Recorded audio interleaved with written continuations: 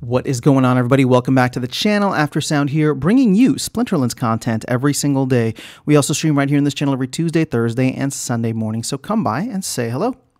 All right, guys, we have about 9.25 million Rebellion packs remaining. And what I wanted to talk about today in this video was how that compares to the airdrop conflicts and what the schedule is looking like from a burn perspective and a sellout perspective. Now, before we get into the airdrop conflicts, what is interesting about the way this is designed, this burn schedule for Rebellion is designed, is that it's not about bringing up the date. It's not like we're burning 25,000 packs per day. We are just burning anything that is not sold under 25,000 packs per day. So even if we're selling like 20,000 packs a day, which is a lot of packs over the course of a year, right? Because keep in mind, with this many packs remaining now, we're gonna be like, packs are gonna be in the store and on sale until like this time December next year. I think it's 369 days. So I'm recording this on the 15th. Let's just say, you know, by mid-December probably is when, you know, we'll see this, assuming that maybe we have some days of a bunch of sales. But my point with this is that unless sales of 25,000 or more come in a single day, it's just going to be flat the entire time, right? We're not going to be burning extra as we go along. We will just be kind of sticking to the schedule. Now, you compare this over to the airdrop conflicts, and we know that there's going to be 9 cards, and that each of these conflicts is set to last about 30 days. So you consider that's about 9 months of actual conflicts. So with it getting delayed into January, you know, an easy schedule would be to say beginning of January to the end of September. That's a full like 9 months. But what if the team, you know, for example, puts some time in between each of the conflicts, maybe even up to a week, which could be a significant amount of time, right? Between when the conflict ends, we get the airdrop, and then the next conflict begins. Well, there's, like I said, 9 airdrops. So you're going to have like 8 weeks in between. That just extends it 2 months. Now we're only going to the end of November. So there'll still be packs available in the store after the conflicts are done. But I'm kind of thinking about this the other way, right? Like, and I'm wondering if there's a way. Again, nothing with conflicts is really set in stone. Obviously, the team is still working through everything. But the thought that comes to my mind is like, one thing people are really, really scared of is a massive dump after the conflicts are over, right? Everybody's just gonna be holding packs or extra cards, and then as soon as the conflicts are done, well, we just go into a situation where a bunch of cards get dumped on the market. Now, I'm not saying that this would fully circumvent it, but what if there were no more packs left in store after the conflicts ended? Meaning that either, I mean, maybe we get lucky and, you know, a bunch of players come in sometime in the middle of 2024, sometime throughout 2024, buy a bunch of packs, and then, you know, the burnout date ends up moving up significantly.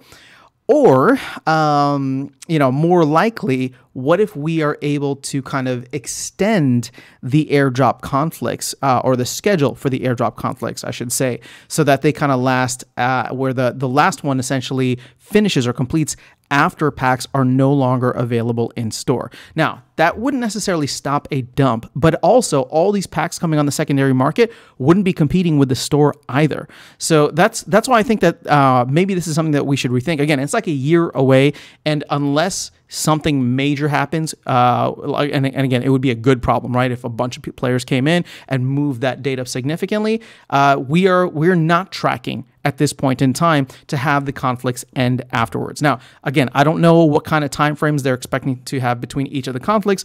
All we know about conflicts is that there's going to be 9 of them, or 9 airdrop cards total. And there will be, you know, about 30 days for each conflict.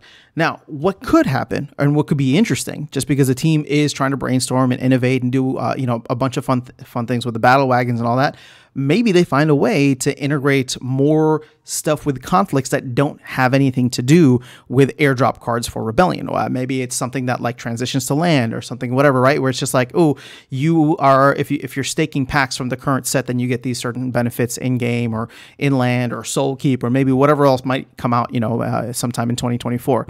I don't know what's going to happen. I'm obviously speculating very hard there, but my whole point is that if we want to try and reduce the amount of dumping that happens after the conflicts are complete, I think being more thoughtful about when they end in relation to when the packs are completely out, right, from the store. I think we should. I think we should try to figure out a way to have that happen.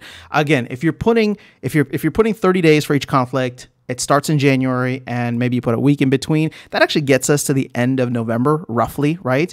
So that gets us pretty close. Maybe there's like an extended period, maybe whatever, So I'm saying that we're almost there if we just kind of do it on that schedule. But obviously, the hope is that more people coming in, more players coming in, will help to soak up packs, and we'll see that date start to move up, so that it's not set for, I think, December 18th or 19th of 2024 when packs will be completely gone, but hopefully earlier on in the year. Now, the last thing that I'll say about this is one of the important things that I know that the team wanted to do, at least previously, and I think that they'd still want to do it now, at least with the way Matt is designing things, is have a period of time between when Rebellion sells out and when the new set comes in. That's why I'm saying that whatever the next core set is after Rebellion, it's probably going to come in mid-2025, which would be really fun bull run times, right? And so if this is set to run for about a year, and Matt's kind of said we're roughly on like a 15 to 18th month schedule, I wouldn't even mind conflicts extending into 2025. And so it's just like, again, hopefully the team is very flexible on this. They're able to look, and run all the numbers, check all the data, and come to the same conclusion. But that's just kind of where my thought is on conflicts, so that we don't get this position where all of a sudden people just dump on the market. Many people may hold, because that could be an interesting time when all of a sudden it's just like, well, I've been holding on to all these packs. Yeah, sure, I might dump on the market, but guess what? I don't have to undercut the store, because there's no more packs available in the store.